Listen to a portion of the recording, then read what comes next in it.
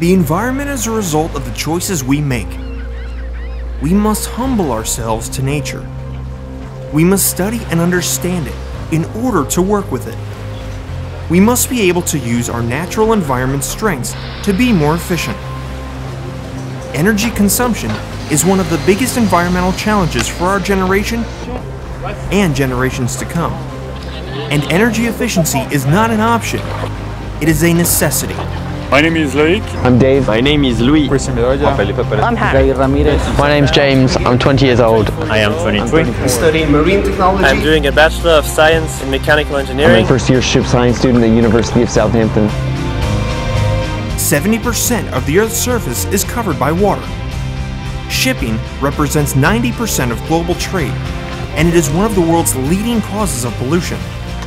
I hope to make the world a better place through making shipping more efficient. I want to help finding new ways to clean our planet. I want to create new technologies that increase the use of alternative energies. I want to be a part of giving the world of tomorrow a green, sustainable future within the shipping industry.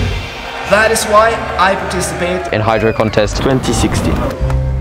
Designing and building more efficient boats is key to a cleaner tomorrow. Let's rise to the challenge.